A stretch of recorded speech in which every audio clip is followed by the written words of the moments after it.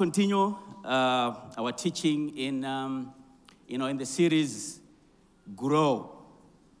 And I am continuing from what I did on the 9th of July, Grow Your Armoury.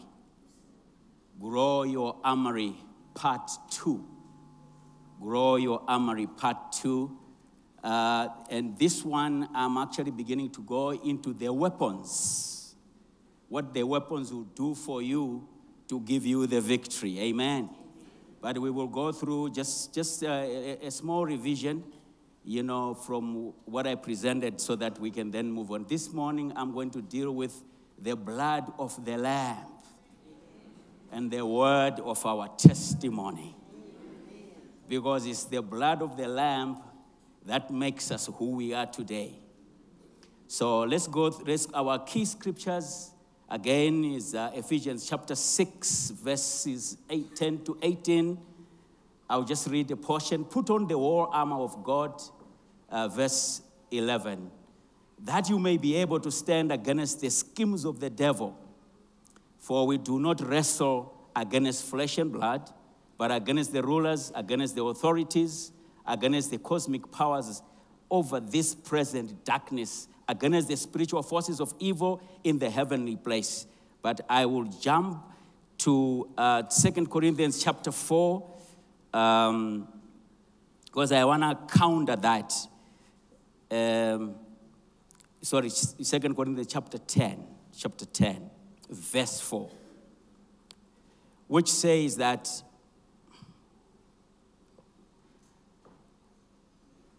for the weapons of our warfare are not of flesh and blood, but they have divine power to destroy strongholds. Another version just says, the weapons of our warfare are not flesh and blood, but they are mighty through God. Amen. To the pulling down of strongholds.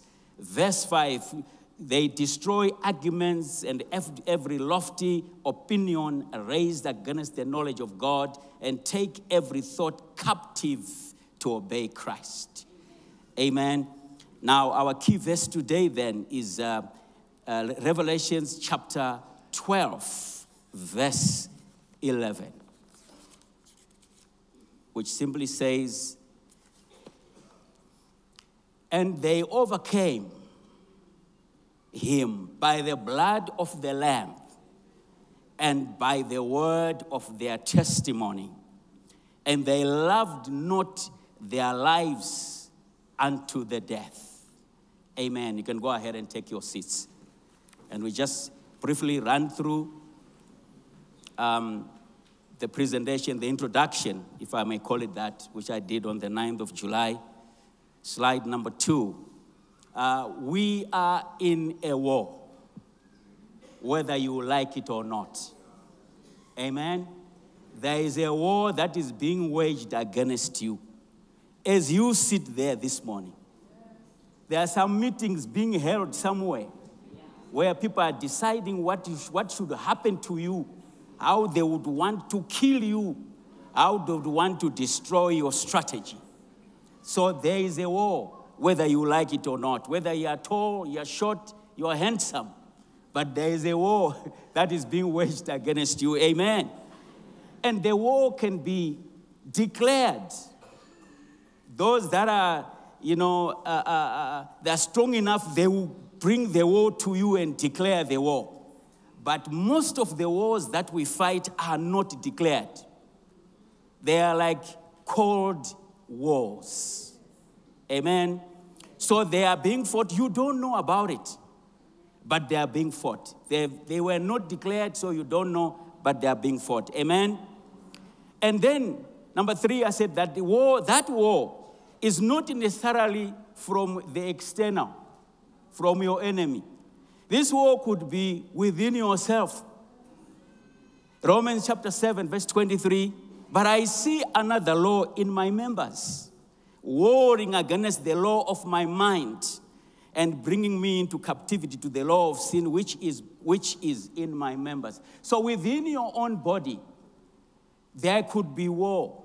This part of the body is fighting the other, and they will not agree to pull together to do the same thing.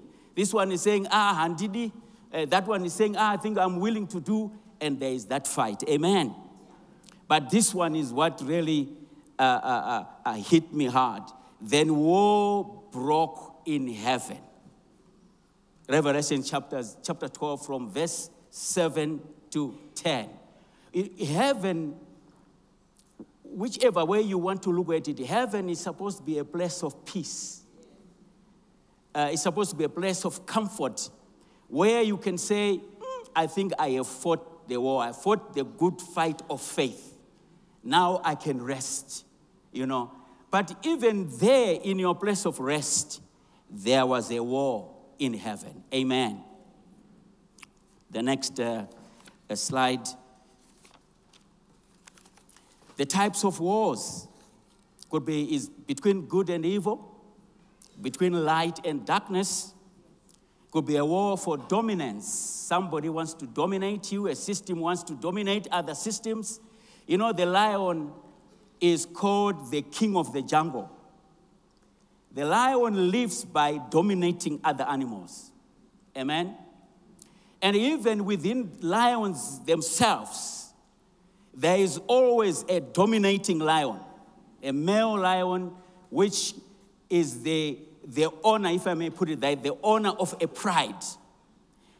But for that lion to take over a pride, he has to fight whoever was in charge of that pride and take over. And lions will fight to the death to take over a pride. Because in that pride, there's everything. The females are there. The lionesses are the hunters. So food is provided. The male lion doesn't do much except reproduction and sleeping in the sun all the day. Because supper is going to be provided. The lionesses will do that. But the lion, when it takes over a pride, it then marks its own territory. And it says, here, no further. You stay there. And the precious liquid that it uses to mark its own territory? I hope you do. Amen. It marks it. And any lion coming close will know that, don't go in there. But at the end of that lion's life, some other lion will also rise and fight that one and take over the pride. The life of dominance. We fight for the control of resources, of our gold and our silver and our lithium and our diamonds. There is fight for that. Why? Because people haven't come to realize, as a guy says in chapter 2, verse 8, that the gold is mine and the silver is mine, saith the Lord of hosts. Because they haven't realized that all you are supposed to be just a good steward of the finances of God. Amen. Now, the things that would usher you into your miracle, slide number 4, is number 1, that will usher you into a war. It usher you immediately into a war. Number 1, your miracle. It will do.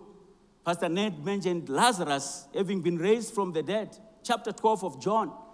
And immediately, these people have planned to kill Jesus, but they also want to kill Lazarus.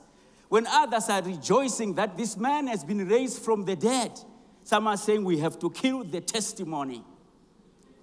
Number 2, your salvation. The moment that you gave your heart to the Lord, you became a soldier in his armies. You were automatically ushered into a war zone.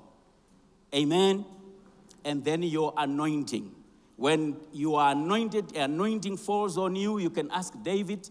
In 1 Samuel chapter 16, he's anointed. He's just a shepherd boy who probably didn't understand what that anointing meant in chapter 16 of 1 Samuel.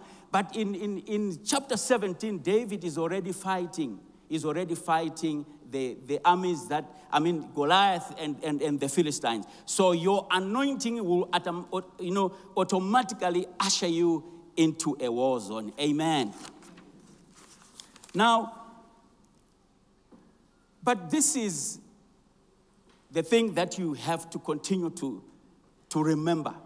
In other words, what you need to know is that even though there are these wars, but you have got a God who is faithful.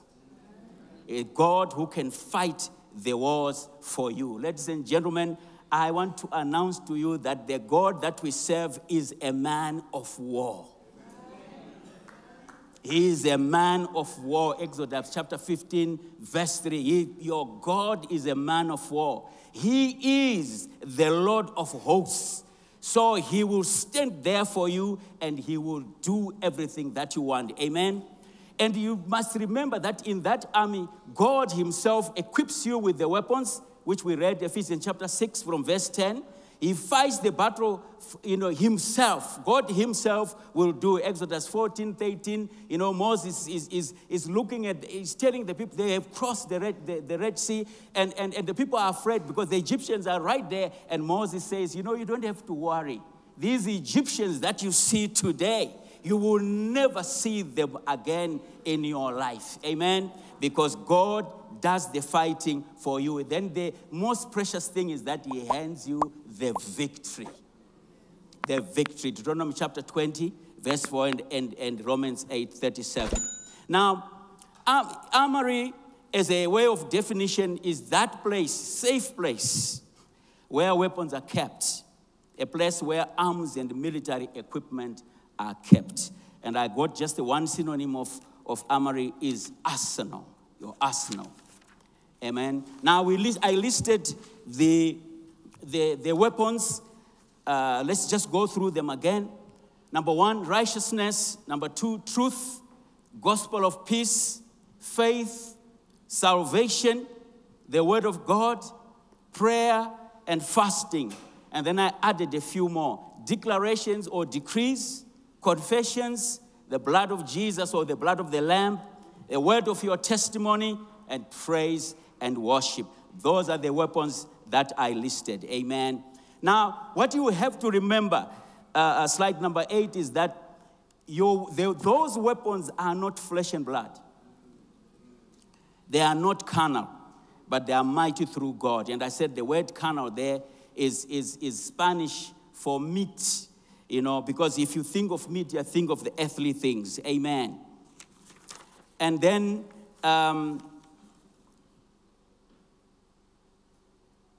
characteristics of the weapons. Again, the weapons are mighty through God. If you think of David's experience in 1 Samuel chapter 17, he had just a little sling, with 5 little stones.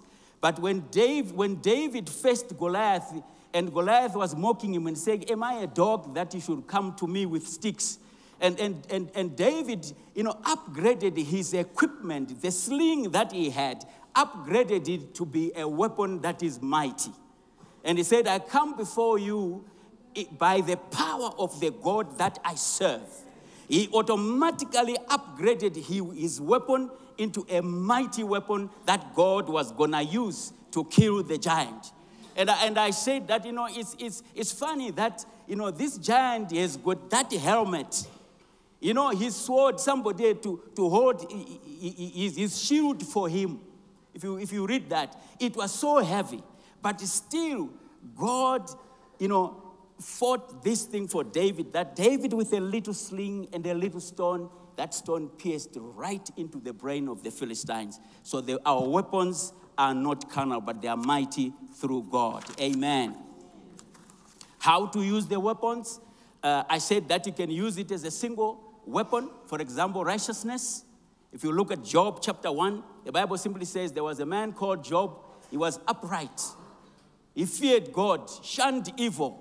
He was upright. And again, I mentioned this, and Pastor Tinashe mentioned it on Friday night, that Job, he was afraid that because his children were having fun, he was afraid that in them having fun, there might be, actually maligning the word of God. And Job would take a sacrifice and go and sacrifice and say, Lord, just in case my children could be doing something wrong. And he offered that because he was a righteous man. So that righteousness is a weapon that you can use on its own. And I also mentioned, as a combination of weapons, for example, prayer and fasting. We are just coming out of prayer and fasting. And I hope that, as we go forward, people will begin to look at the miracles that God has given them. People begin to count the wars that they've been fighting, but God has given them the victory. Because your prayer and fasting, there is something that God was doing in the atmosphere that would make you a winner, in that war. Amen? So we hope we have testimonies of, during that fasting and prayer period, God delivered this thing to me. Because your prayer and fasting are weapons that you can use to fight your enemies. Amen? Number 2, you can use the blood of the Lamb, which I'm going to do, and the word of your testimony as a combination. Number 3, prayer, supplication, and thanksgiving. Philippians chapter 4, verse 6. You can use them as 3 because they complement each other. Or when it is really bad. When it is really bad, then you can put on the full armor of God. Amen. Amen. Okay. Now, here's where we start today. We are looking at the weapons. Now we'll look at the individual weapons. The first one that I'm going to do today is the blood of the Lamb and the word of our testimony. The blood of the Lamb and the word of our testimony.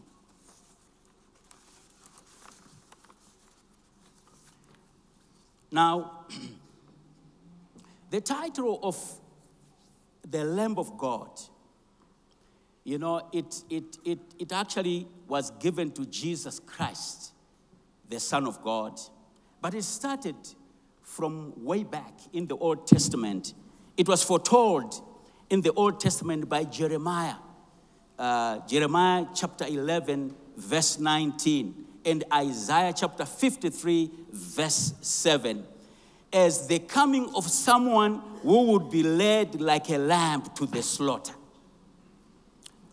That's where it started, the Lamb of God. And in fact, the entire sacrificial system established by God in the Old Testament prepares the way for Jesus' coming to save the world as the Lamb of God. For example, in Exodus chapter 29, verses 28 to 42, a lamb was sacrificed for the sins of the people every morning and every evening in Jerusalem. This is where the Lamb of God started. So the lamb then represents Christ as both suffering and triumphant. As both suffering and being triumphant. So typically, the lamb is a sacrificial animal, symbolizing gentleness, innocence, and purity. So in the New Testament then, John chapter 1, verse 29 and verse 36, John the Baptist introduces Jesus or points out to Jesus, and he says, behold, the Lamb of God, who takes away the sins of the world. And it appears again, the same John chapter 1, verse 36, referring to Jesus as the perfect and the ultimate sacrifice for sin. So, when we talk about the blood of the Lamb, we are talking about the blood of Jesus. Because he is the Lamb of God who takes away the sins of the world.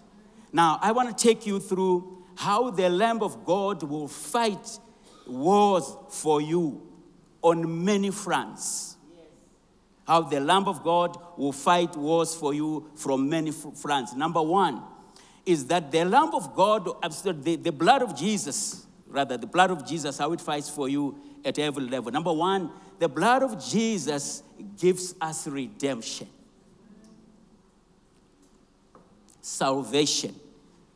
Ephesians chapter 1, verse 7.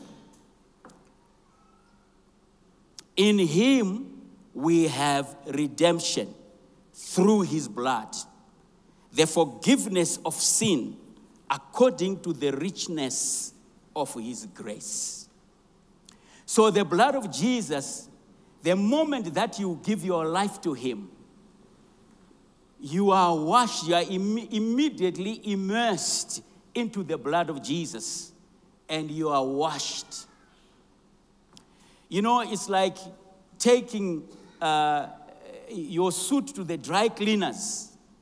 And the suit wasn't looking very good because, you know, you've been with it through the mud, through everything, and you take it to the dry cleaners, and they will wash it, they will clean it, whichever way they do. When you go back there, you have got it on a hanger, and it's covered in cloth. When you open it, it's so good to look at because it's just like new.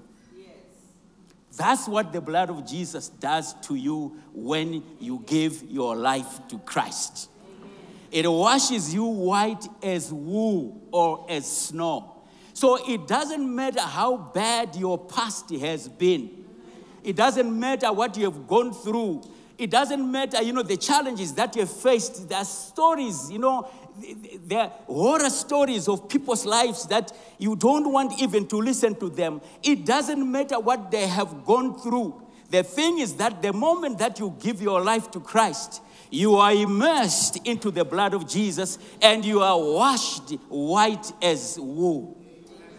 So everything that was in you is now going to be decontaminated. And he will produce a pure you. So the blood of Jesus has been shed for you and me. And therefore we must continue, you know, to remember that that blood, precious as it was, you know, it's for me. It's for you. It's that, you know, I can live close to Christ. So his blood has set us free from the curse of the law, which are death, sin, sickness, disease, poverty, lack, depression. That's, you know, it's like you are just being renewed. You're becoming a brand new person. If you were feeling weak in your body, it's like you are repaired. You know, it's like a car coming out of the panel beaters, or let me use a brand new car where they take all the parts from wherever they keep them, they begin to bring them together and they begin to build a car. And at the end of it, it's a brand new car. That's what you will become when the blood of Jesus has been poured on you, because it gives us redemption. In fact, let me say that the blood of Jesus is the perfect gift that you can ever want. That's the blood of Jesus, redemption through his blood. So when Jesus, you know, was harassed and harangued, you know, before they put him on the cross, Pastor Ned said when they beat him proper. And he had lacerations on his body, blood coming, you know, oozing out of every part of his body. Ladies and gentlemen, that blood which he lost in that process is being set aside for you. That blood was for you. So that blood was actually not lost. It's working its way on the ground. It's looking for those that want to turn to Christ, because his blood will give you redemption.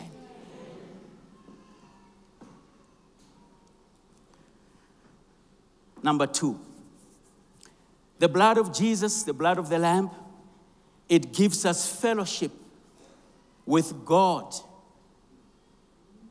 It gives us, or it ushers us into a fellowship with God. Hebrews chapter 10, verse 19, therefore, brethren, having boldness to enter the holiest by the blood of Jesus. It ushers you into a friendship with God. Fellowship means closeness to God. It means a friendship with God. Now, when you become a friend of God, it means you will have every proximity, you know, to him to do anything that you want to do, for as long as it is in accordance with his laws. So a friendship with God is important. We used to sing, I'm a friend of God, some years ago. A friendship is an important thing, because when you want something that is could be expensive or could be something that is so important, you go to a friend. Because some people will not just give you what you are looking for. The Bible says that in Luke chapter 11, verse 8, Jesus is talking. He says, a friend goes to a friend at night. And he says, you know what? I've got a visitor at my house. This friend had also another friend who came to him and said, my friend, I have got nothing at home. Is there anything that you can give me? This friend then got up and went to the other friend. And he said to him, my friend, can you help me with some bread and something to eat?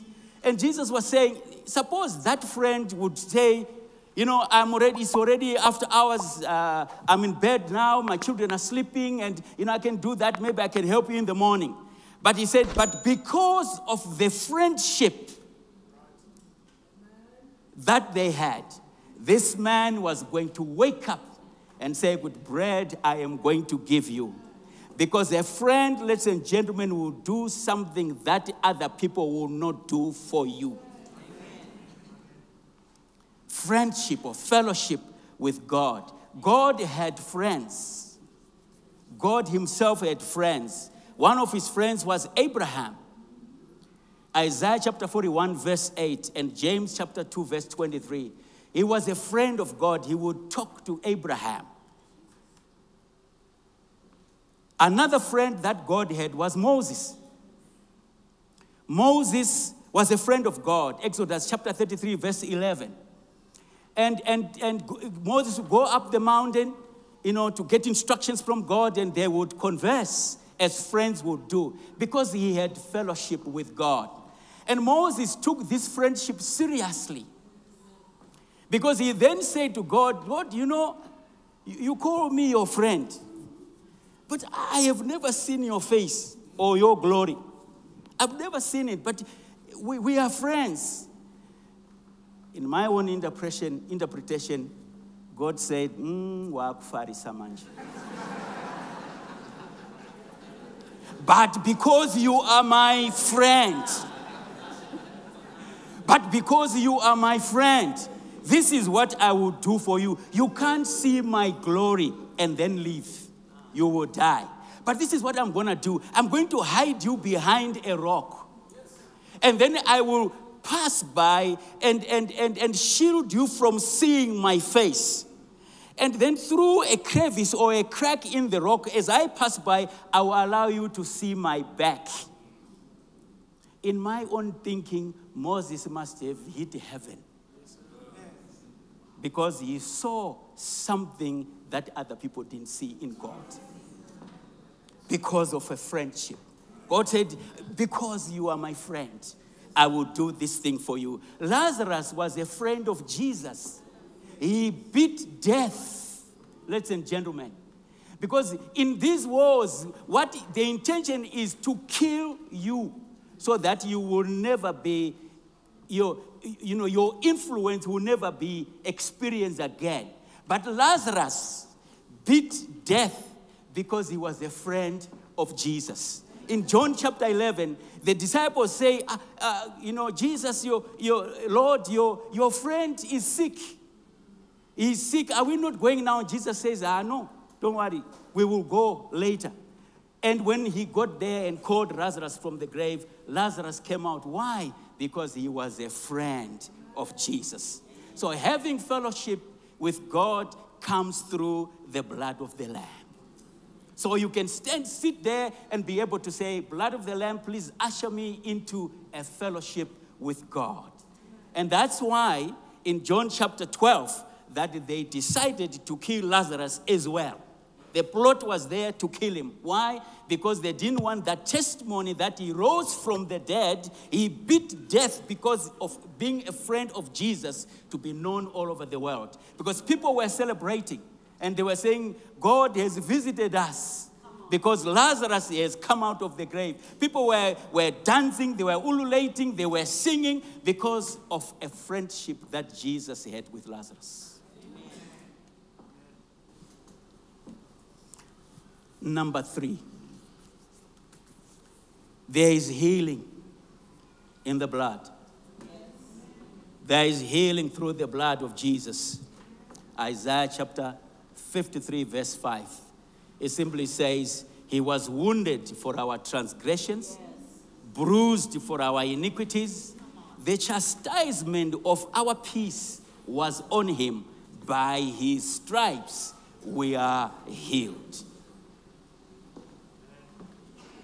Because, ladies and gentlemen, the blood of Jesus will do wonders for you. Healing, he bore mental stress for our worry, for our care, for our sorrow, for our fear. And he went through torment because of our sins, because of his blood. Amen. He suffered physical pain for our sickness and disease. Yes. But by his stripes and his blood that he shed before and on the cross, we can confess healing today. So don't be shy of talking about the blood of Jesus. If you go through, you're praying for somebody, a lot of you visit friends and even colleagues in hospital, begin to speak the blood of Jesus. Begin to declare that by his stripes you are healed. Begin to strengthen them and let them know that there is that blood. And that blood will do a miracle for them. By his stripes we are healed. I mean, there are diseases which are very complex sometimes. The doctors are in the house. I have seen a certain person having a cough, but could not be diagnosed what the cause of the cough was. Could not be. I mean, Dr. Danzo is right here. They've come across complicated issues in people. Because sometimes those diseases, they are not flesh and blood. Those diseases are not carnal. They are spiritual diseases. You can't fight anything spiritual by prescribing a carnal weapon. That's why when we go to see the doctors and they give us the tablets and things, because they have seen what we are suffering from. It's right there. And they give you the tablets, you take your dosage, and you recover and you're fine, because it is there. But some diseases that the doctors will be perplexed by them is because they are not flesh and blood. Sometimes it's a spell that has been put on somebody. Sometimes a word spoken against someone that you will never be able to bear children, and that word sticks. Sometimes it's words that, you are told you will never have money, and that word sticks, and you wonder, everything that you do in your business, everything just falls apart because it is a spiritual thing. And what you need is the blood of Jesus. Begin to speak it. Begin to say, the blood of Jesus is against you. Whatever is in this, I'm, speaking the blood of Jesus and releasing it, because it will be able to destroy, what is causing that problem. I have heard witnesses of doctors who said that, we go to this operating table and realize that, the thing we are dealing with, we don't even know it. And we prayed, because this patient was going to die. Doctors, you can ask him. And we prayed. And when we prayed, then God began to give us a strategy. This is the way you do it. This is the way you do it. And they do that, the patient recovers completely because of the blood of the Lamb. Don't be shy of the blood of Jesus. Don't be shy. It's a weapon of war. And it is not carnal. You will take it into the battlefield and you'll be surprised how you have won your wars. You need to carry that weapon with you. Number 4, protection. Protection through the blood of Jesus. Exodus chapter 12, verse 18. Protection through the blood of Jesus. This is the Passover. You know the story. This is the Passover. God is going to do the 10th and last plague on Egypt. Because Egypt, so far, they've said, these little punishments and things, they don't really matter. But God says, I'm going to do a big one this time. God calls Moses. Moses, this is what I'm going to do. I'm going to kill all the firstborn of Egypt, man and beast. I'm going to kill them tonight. And then God says, what I want you to do is to prepare every family of Israel, prepare a lamb, kill it, take that blood, and put it on your doorposts and the lintels. Because tonight I will be walking through the land. And when I see the blood, you are protected. And the Israelites did that, killed the goat. God is, this is a serious thing, but in that God says, when you have finished smearing the blood on your lamp, your doorposts and things, have a bride.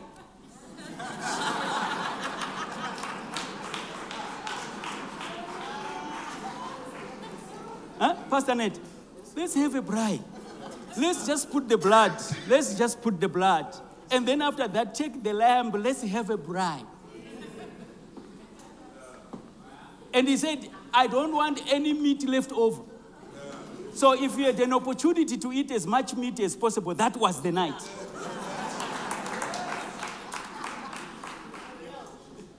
Because he said, in the morning, if there's something left over, just burn it. Just destroy it. Because God was going to do a great thing. And when God went through that land that night, those that didn't have the blood of the lamb on their doorposts, their firstborns were killed, man and beast. Amen. The thing about blood, if I may just digress a little bit, is that blood is not just blood.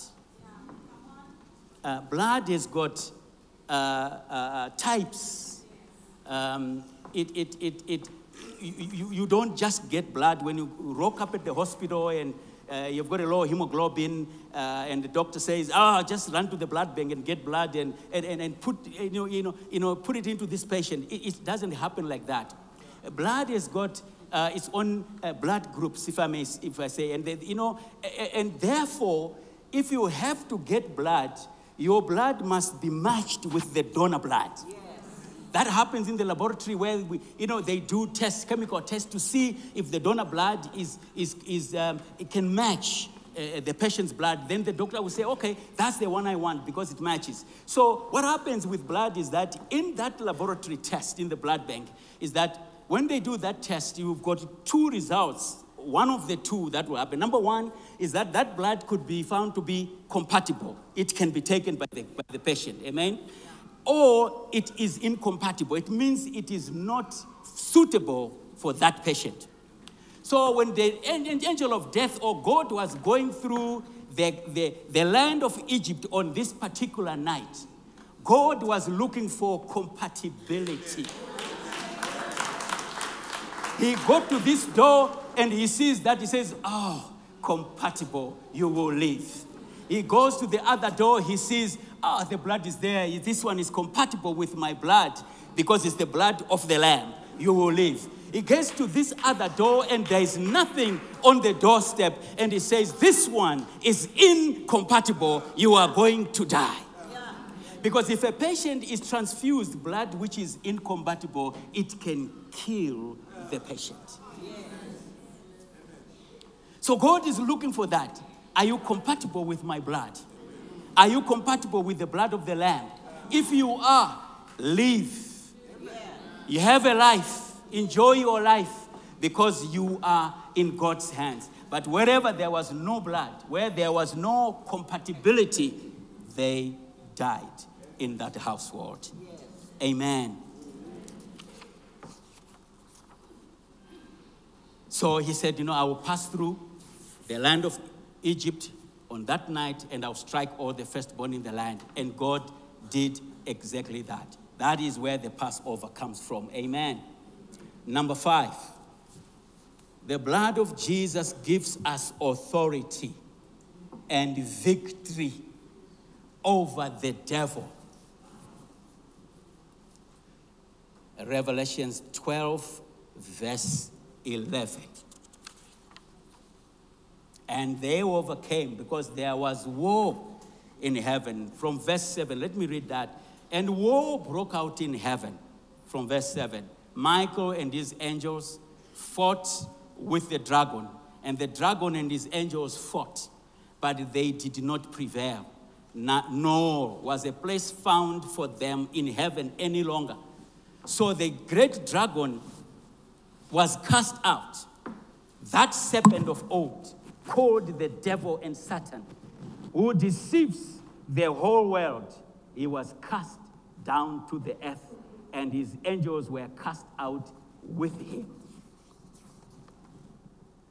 So, verse 11, the weapon that they used to overcome that, the blood of the Lamb and the word of their testimony, and also they were geared to die in that battle.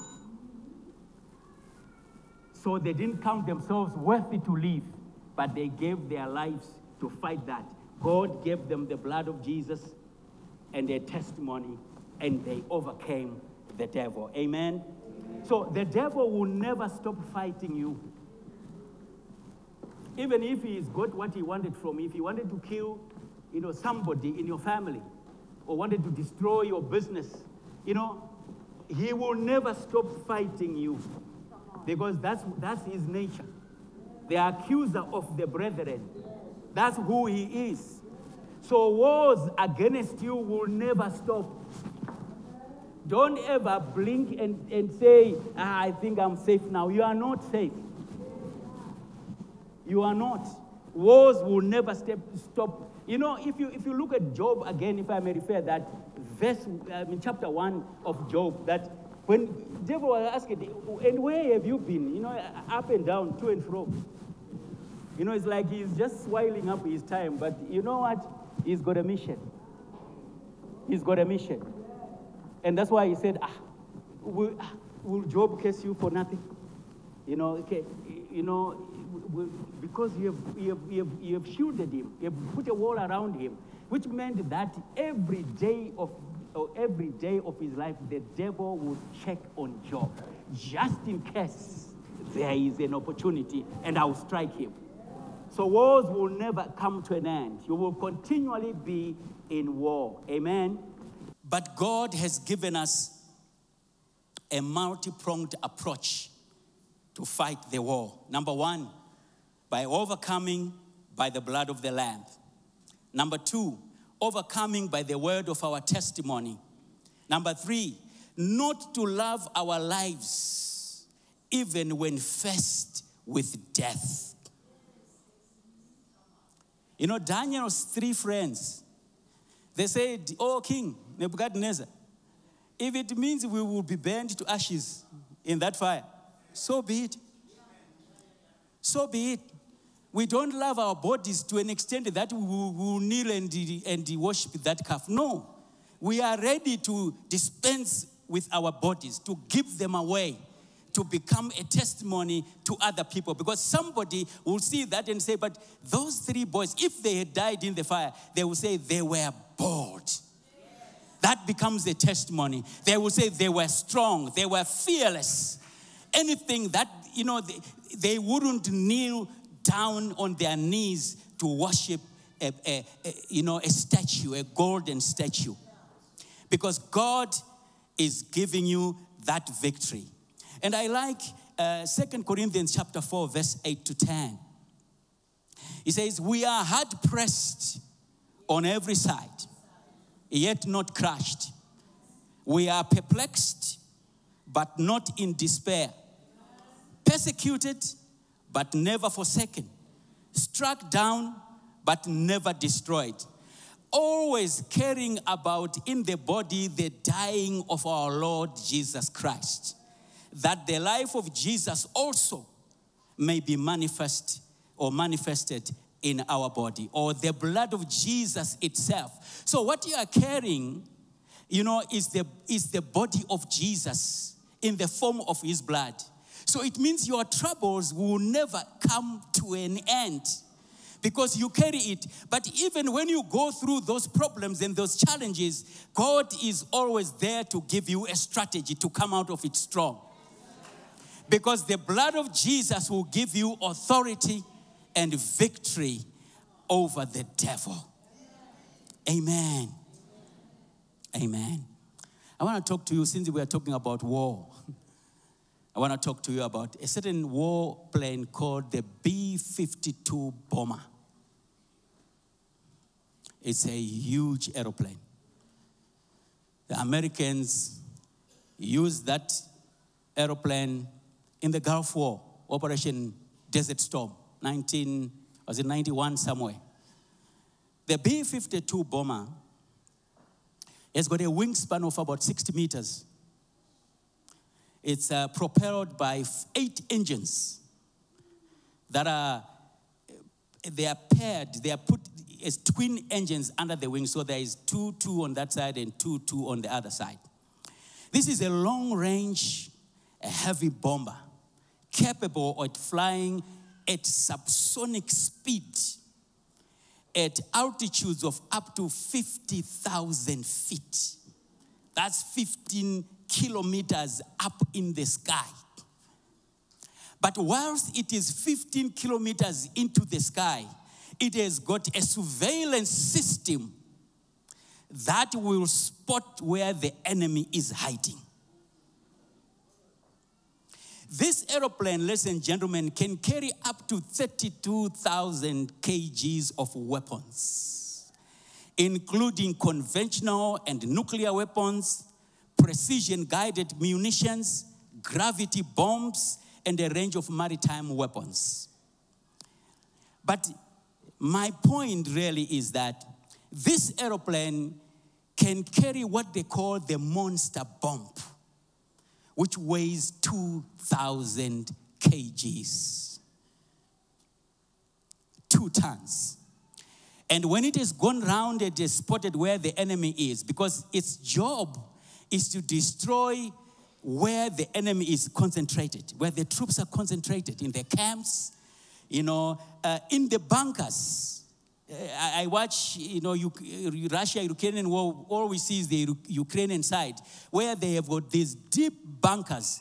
And they are there, all of them, with their weapons. They can launch rockets from those bunkers.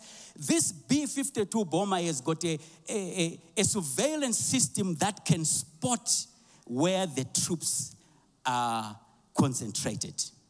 And also its job is to bomb any strategic sites, to enable the enemy. Now, what happens is when it drops that 2,000 kg a bomb, this thing will hit it actually penetrates into the ground, and then it explodes. When it explodes, it breaks into many pieces, many parts. And these parts could be landing 1 kilometer away, 2 kilometers away. But the problem is that if every part is like a cluster bomb, little as it is, it will also explode on its own wherever it lands. Ladies and gentlemen, this aeroplane is called the bunker buster. But today, I'm introducing to you the greatest bunker buster of our time. It's called the blood of Jesus.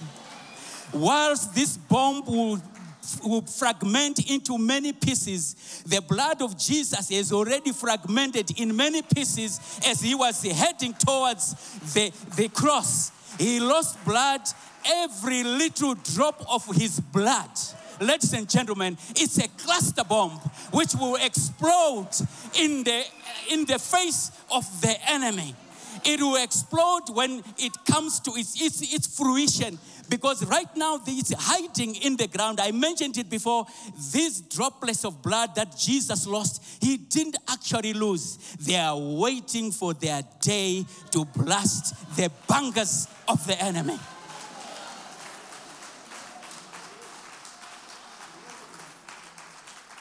It's the bunker buster of your weapons in your armory. You have to use it. It's probably the best weapon in that armory because it confuses the enemy. It keeps the enemy guessing. It will confuse his strategy. And he would, the enemy is just in disarray. They don't know what to do. If you remember, Elisha and his servant Gehazi, when God confused the enemies of whatever that which were looking for him, in I think it's Second Kings chapter 6, somewhere there. God, the enemies.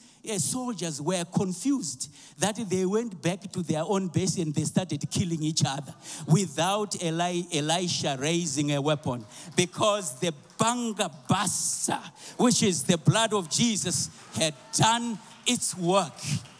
And all Elisha had to do with his servant Gehazi was to go home and have a good night's sleep.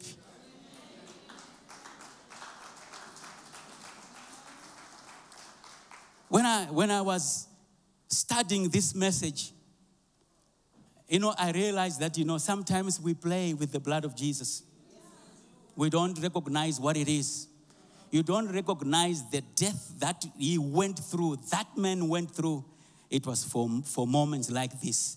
When it becomes heavy, take with you the Bangabasta, the blood of Jesus. Ladies and gentlemen, in closing, let me say, God wants you, like I said last time, he wants you to continue to grow your armory. To grow your armory. And I listed 3 things that you need to do to grow your armory. Number 1, enlarging the weapons. Go and purchase your own Bangabasta. If the other weapons are not, just go and ask Jesus. He would give it to you. Enlarge your weapons. You can no longer sit there. In war, even when you look at the Russia-Ukrainian war, the West is busy arming Ukraine. You see, they are giving Ukraine weapons that the Ukrainians cannot use. I don't know if you saw that. And they are now busy training the Ukrainian people, soldiers or army, so that they can use those. That's why they say, yes, we can deliver this type of weaponry, but it can only go into service after about 6 months because they have to take, people for training. But you don't have to wait for that. You must enlarge your armory. You must continuously enlarge your armory. Number 2, training ourselves to be ready always. Psalm 144 verse 1, the Lord my God who trains my hands to war and my fingers for battle. It means you must continuously train. Training is good for you. It doesn't matter how old you are. There is always a chance that you will learn new things. Amen. You must modernize them. Modernize your weapons. These days they fight with drones. The other day, Ukraine sent a water drone now. There is a water drone. And I'm saying, what is this? Because the drones that I know are flying in the air. They now have a new weapon. So you must modernize them. Like I said, if you are still having bows and arrows, somebody has got a missile. You don't stand a chance. Because you begin to look, and the drone has already landed. Before you get to look for that drone, the bow and arrow, wherever you thought you had kept them. Because weapons like that one, usually they are just put on the side and say, we'll see it when it comes. You must modernize your weapon, amen? And one of the ways of modernizing your weapons is to replace obsolete equipment. They use interceptors. If you look at in Israel, there in the Middle East, when the Hezbollah and their friends, they launch missiles into Israel, and Israel has got these interceptors. And sometimes they tell you, we intercepted all of those. None of them, was effective because of an interceptor. They will do. So you must modernize, replace obsolete equipment. Amen? And the last thing that you have to do when all is done is to stand. Stand, therefore. It means to be resolute, to be resilient, to be strong in the Lord. That's what you need to do. The rest of it is God's business. He will fight it. He will hand you the victory. In the name of Jesus, amen. Let's stand. Let's stand.